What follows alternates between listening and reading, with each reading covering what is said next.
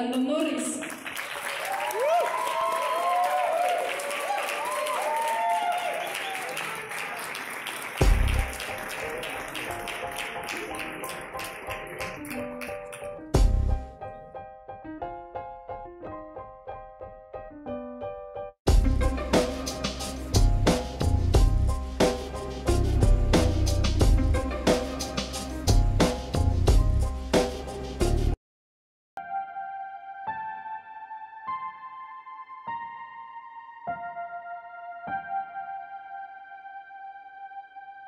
Ayer por la tarde se llevó a cabo el evento de Mclaren en el Hotel Hilton Reforma. En él tuvimos la presencia de Carlos Sainz y Lando Norris. Pudimos apreciar un modelo en color verde y tuvimos el privilegio de entrevistar a Eric Manzano de Mclaren Guadalajara.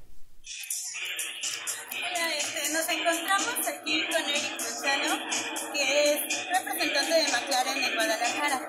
Eric, mucho gusto por darnos esta entrevista tan especial. ¿Cuál es tu experiencia con respecto a la Fórmula 1 en este evento de Mclaren? Creo que Mclaren nos invita a todos a venir a esta presentación. Es sumamente importante porque marca la presencia de la marca en los primeros lugares. Y la Fórmula 1 en México no puede perder este evento de Mclaren. Ojalá siga durando durante muchos años y podamos seguir asistiendo. Ahorita, dando la perspectiva de la Fórmula 1, ¿qué pronóstico tiene para Mclaren en la cuestión de la carrera? Yo creo que Mclaren en esta carrera no va a ser contendiente, pero va a ser en los primeros lugares. Mclaren está en desarrollo y en un par de años creo que vamos a estar arriba. ¿Cuál es el modelo de Mclaren que más le gusta? Yo creo que lo que viene, lo que va a venir va a llamar la atención. Perfecto. Entonces estaremos en contacto. Claro que sí. Un placer estar aquí con ustedes viviendo este evento tan importante. Gracias a ti. Un placer. I also would like to invite here on the stage the main director of Hilton Reforma, Jerome, so he can also give us some words. And also I would like here my general manager, Maria Herrera, por favor. Max. And today we have also Mark Norris, the representative from the pilots, who will help us tonight. Max. Buenas tardes a todos, seré muy breve. Primero quiero dar las gracias a Mclaren por estar un año más en el hotel con nosotros. Bienvenido a Lando y a Carlos, felicidades por los 10H el día de hoy.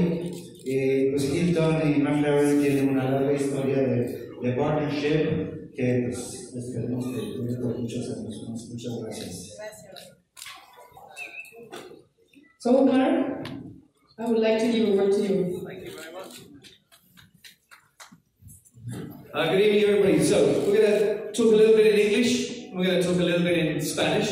We're going to talk about the products that you see here, like the 600 LT. But first of all, let's talk about what you did on Thursday, where we're looking at some pictures of the cars going around the track now. And you had an opportunity to take the 2540 McLaren Spiders that we got here. Tell us what the experience, Lando, about taking the cars around the track on Thursday. Well, first of all, good evening, everyone.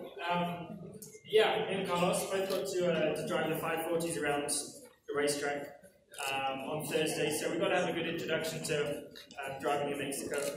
And driving the McLarens on the racetrack before Formula 1 is super enjoyable because we get to have a lot of fun, get to drift, get to slide, get to do some donuts. So we got to have a lot of fun, and the 540s are great. We even did a bit of racing. We did a bit of racing, so yeah, it was a great start to the whole year. And Carlos, donuts, Lando mentioned donuts, you did out on the circuit. Sí, tuve que hacer unos donuts porque no me podía resistir, es algo que va contra mi naturaleza, el tener un coche y no intentar hacer unos donuts, pero divertido porque en el Fórmula 1 vamos muy finos, hay que ir siempre por el sitio y en el 540 el otro día pudimos hacer un poco de drift echamos unas carreras con pasajeros al lado nuestro y nos lo pasamos bastante bien. Now we've seen already here the 600 LT, which was launched a few months ago here in Mexico. They've also launched the 720S. First of all, I want to talk about the 720S because that's your car, Carlos. Yo tengo el 720, que en mi opinión es el mejor coche de calle que he probado en mi vida y que probablemente haya en el mercado. Sobre todo cuando probamos el 720 en circuitos, cuando corremos contra Aston Martin, Mercedes y compañía. Con el 720 la verdad es que nos los comemos con patatas porque no tiene nada que hacer. Y es verdad, no lo digo por ser de Mclaren, pero es que es muy exagerado. Ese coche es increíble. La potencia que tiene, incluso cuando vuelvo un fin de semana de carreras de Fórmula 1 me subo al 720 por la calle y todavía me impresiona cuando pisas el acelerador la cantidad de tuning que tiene para ponerlo en modo track, en modo sport. El coche es algo muy especial, increíble, y os invito a algún día que lo probáis porque es muy especial. Then, saying like you were driving the 540, but you actually have a 570. Tell us what it's like to drive and what you love about driving a McLaren. I mean, there are many things. I think, well, one of the best things about my 570 compared to his 720 is mine's a convertible, soft top. So the only thing you can do. And it's papaya, so it looks better. But yeah, during the limited days of summer in England, I can have the roof down and have a nice drive. But I love it, especially compared to the cars I had before. It's like a Renault and a Mini. The jump to a McLaren is pretty amazing. So it's an awesome car. It's super comfortable, and obviously you can put it into track mode and everything, and then it steps up a bit. You've both driven the 600 LT here. Just give us your individual feedback. What do you think of that car? 600 LT is one of my favorite. It's a lot more track specific. So if you are a bit of a racer and you want to take it on track, the 600 LT is made a bit more specifically to drive one on the road, but obviously two on a race circuit. Better suspension, better aerodynamics and everything. So it's a fast one. It's super enjoyable. You can still have fun. You can still have some drifts and do whatever you want in the car. But in terms of looks and everything, it's one of my favorites. Totalmente de acuerdo. Para mí el 600 LT tiene ese toque un poco más de circuito, algo que los pilotos, por ejemplo, notamos cuando un coche tiene una suspensión un poco mejor, un poco más dura para circuito, y luego tiene ese toque de carga aerodinámica que siempre puedes explotar más en un circuito. No tiene la potencia del 720, pero lo compensa perfectamente con el handling, ¿no?, del coche en curva, y en circuito para mí es el coche más divertido de conducir. El 720 te permite drift, hacer un poco más de drift, pero el 600 vas, al final el tiempo por vuelta vas más rápido. Now next month we see the launch here of the GT car. Don't think either of you have driven it. It's just the car behind you actually, Lando, the copper colour car here. You haven't had a chance to drive it, I don't think, but what do you think? You've seen the car at the factory, what do you think of the styling? It is up on the screen here actually now. I think it's super nice. I think it's obviously slightly different in terms of what it's made for, in terms of these are more, I don't know, a bit more racy, whereas this is more, it's a GT, so you can fit your golf clubs in the back. That's important for me. Carlos is a big golf fan. I'm trying to get into golf, so it'll be important in the future. Maybe I get this car to put my golf clubs in the back. But yeah, it's super nice. It's a bit more relaxed, a bit more comfortable if you want to drive every day to work or wherever. It's a bit more of a relaxed car rather than a 720 or 600, which is a bit more track specific and a bit more racing.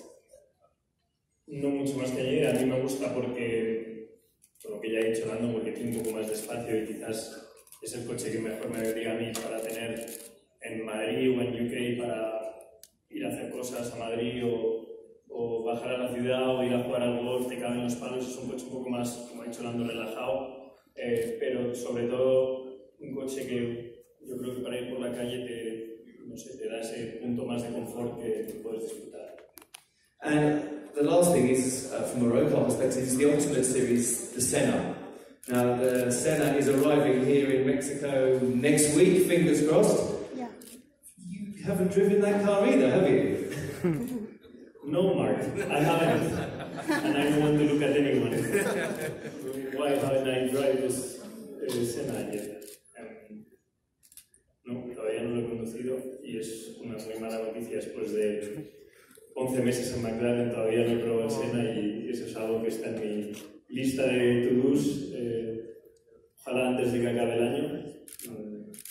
Y bueno, creo que ya sabemos todos que el Shana consiguió batir todas las prestaciones del T1, que era ya un coche a un nivel altísimo, y con el Shana consiguieron mejorar todas las prestaciones y ahora se ha convertido, yo creo, en el deportivo más rápido que hay, así que me apetece disfrutarlo. So we do a Shana for hot laps one weekend? That is it? Yes, that would be nice. Okay, that's that question answered really easily. And next year, that the Shana, you could bring it for the hot laps. Thank you. And before we go to pictures, because I know that's what we're going to do for as many people as we can here, today qualifying, 7th, 8th of April. Fantastic job, both you guys in the top 10. How do you feel about the race tomorrow? Where do you think you can achieve at the end of the race? You tell me. I mean, we're starting probably in the best position that English or Spanish. Empezamos mañana en la mejor posición que podíamos esperar, séptimo y octavo. Creo que tenemos una buena oportunidad de rematar con otro séptimo y octavo y ojalá pasen cosas adelante y podamos acabar quinto y sexto o sexto y séptimo. El caso es que hemos dado pasos adelante muy grandes recientemente y eso nos está permitiendo intentar algo más que acabar séptimo y octavo, ¿no? Así que ojalá mañana nos podamos divertir, hacer una carrera sólida, sin problemas y volver a rematar un buen fin de semana. Yeah, I think today was pretty good. I don't think we could have, as a team, done much better than P7 and P8. I think the top 3 teams are a little bit too far ahead, but we're closing in. We're getting every weekend a little bit closer and a little bit closer. So that's very good news for us as a team. But yeah, today, P7, P8 was, I think, the best we could achieve. We're ahead of our main competitors. So the key for tomorrow, I guess, is to make sure if we can, try and go forward. But the main thing is to stay ahead of the main competitors and try and get some good ones. Well, Carlos, Lando, we thank you very much for being here today. And I'm going to just have a final word here before we get everybody to come over this side to make a nice queue to come up and get some photographs. Thank you, Aaron. I only want to say thank you to you guys. 2 great champions, 2 great persons, honestly. 2 personas increíbles, muy buenas. My best of luck tomorrow. I hope we can have some Mexican podium here, some sombrero charro de final. And also to Hilton, thank you very much. Muchas gracias por el apoyo y a todos ustedes, y espero repetirlo next year. I hope we can repeat this next year and with more often. Thank you guys. Muchas gracias.